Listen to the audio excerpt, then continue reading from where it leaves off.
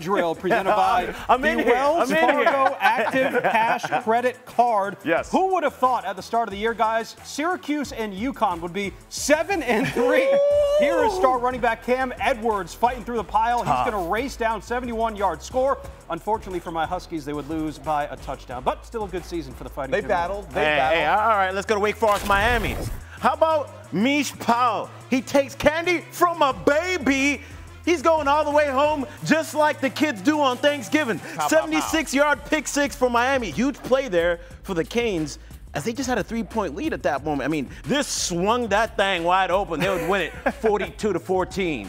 Not a lot of bright spots for Ole Miss at the Swamp today, but how about John Saunders Jr. picking off the tip ball, his third interception of the season. Incredible concentration, football instincts. The Rebs say bye-bye to their playoff hopes. Tip balls and overthrows. You got to get those, Sam. UTEP Miami. UTEP Tennessee. Brew McCoy is a DB that turns wide receiver in the middle of the play.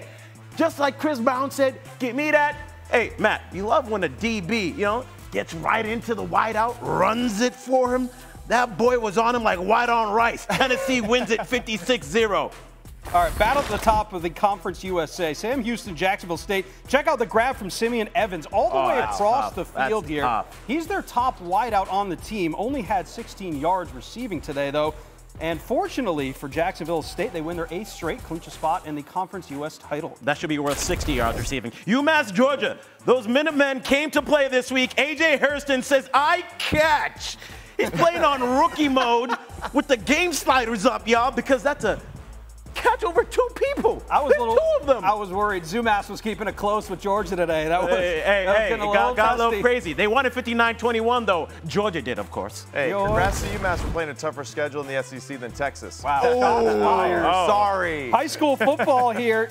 This is a Minnesota championship game. How about a little rugby play? That's James Vanderbosch taking a couple of defenders with him across the goal line. This is that 7-man football? This looks like 7-man football. This is what we call yak.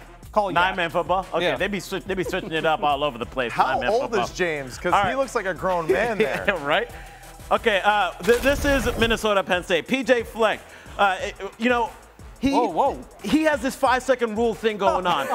We call this a 2-minute drill, but he's got the 5-second rule, drops gum, puts it right back in the mouth because with a guy like that, he just needs to be locked in with the gum in his mouth. Whatever, Fleck. A little turf. Tastes better.